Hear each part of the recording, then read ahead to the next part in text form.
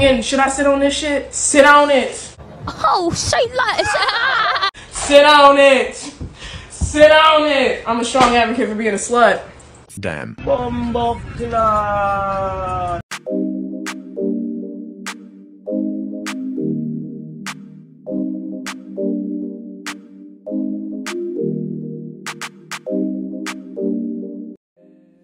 Welcome back everyone, thanks for tuning in. Today's video is going to be discussing the Tinder profile of a 21-year-old lady with 5 kids. Oh God. Oh my God! Yeah, you heard right. 21-year-old lady with 5 kids who's looking for a man. In the year 2022, more people use dating apps than ever before. Heck, some of you watching may have met your significant other on one. We all have standards we can and won't put up with. It's only natural for anyone to put their best foot forward when trying to make a first impression. But the Tinder profile today, they have steep demands versus the value she's bringing. The other lady breaking down the profile also has great points, which I wanted to touch upon. So instead of me telling you, let's watch the video together. I always see people post Tinder profiles of men online, but let's look at this woman. She's 21. She's a sandwich maker, whatever that means. She says, where should I start? Well, let's just say I am finally tired. I give up on the fact decent monogamous relationships exist in today's times. Tired of men acting like dogs and pigs. I am trying to get in shape and getting my life together. So it took her 5 kids and many men to finally be tired of the games. Then she says she's tired of men acting like dogs and pigs.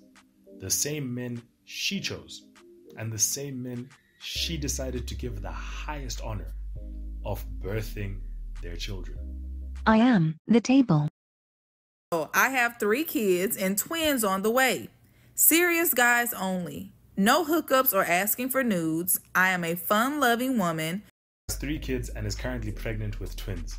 And yet she is still searching for a man on Tinder. Ma'am, we knew you were a fun-loving woman a while ago. Oh God! Patient, calm, and honesty is key. Bonus points if you are 6 foot and in good shape. Now, everyone's entitled to want whatever it is that they want. But how you gonna get your online with 3 kids and 2 on the way?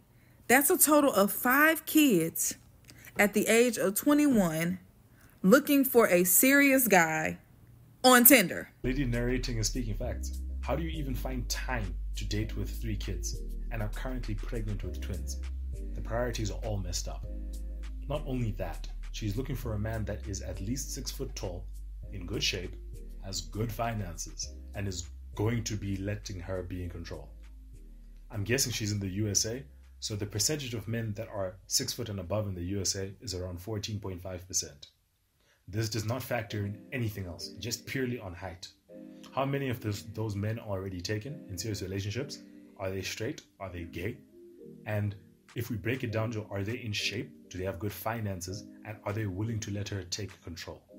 If we even break it down further than that, I'm going to guess she would prefer this guy be black. Since judging by her legs, she's black. The percentage of men available now goes from 14.5% to most likely well below 5%. If there is a black man who is over 6 feet tall, good finances, is in shape, has his life together, never been married, and does not have any children, why would he choose to be with a 21-year-old woman with multiple baby daddies of 3 kids and is currently pregnant? She's literally, the kids aren't even here yet. She's pregnant with twins on the way. She doesn't realize a guy like that will have plenty of women you could date. It's just not realistic.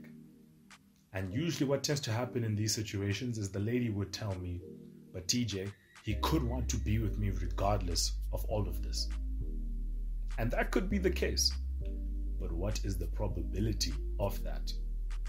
I've noticed that when it comes to dating, ladies tend to focus on the possibility rather than the probability, whereas men do the opposite.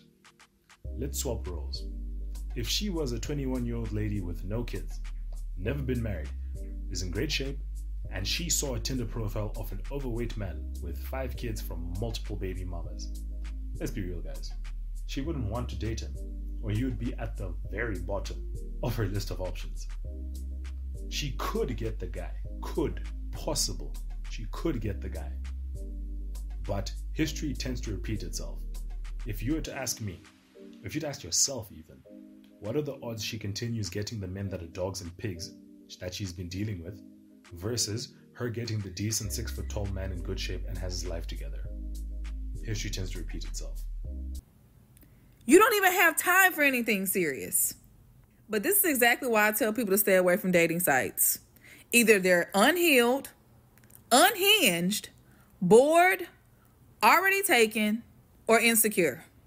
Everybody on there is looking for a quick fix, and most of them don't need to be dating anyway. Leave your respectful thoughts and opinions in the comment section. Peace. Again, the lady narrating the video, speaking facts. The Tinder profile lady should not be on Tinder. She should focus on getting her life together and seeking therapy as to why she keeps putting herself into these situations. She's 21 years old with 5 kids. At this rate, she could have 10 kids by the time she's 30. She also needs to be honest with herself as to what she wants versus what she can realistically get. She has 5 kids with men who did not need to date, let alone marry her to get those kids. Yet she is requiring more from the next guy she's looking for. That's just not realistic. If she gets any decent man at all, whether he's tall, overweight, short, it doesn't matter. If she gets any decent man that is willing to be with her despite her situation, she should be extremely grateful. Her main focus for now should be on raising those kids, because those kids did not choose to be born into the situation. Then she can work on herself in the meantime, and then when she figures that out, she can go and get back into the dating pool. And preferably not on Tinder, because let's be honest, most people on Tinder, they just want to hook up. It's basically China people wanting to hook up. And that's going to be all for this video, guys. I hope you guys enjoyed. Like, share, and subscribe, and I'll see you all in the next one. Cheers.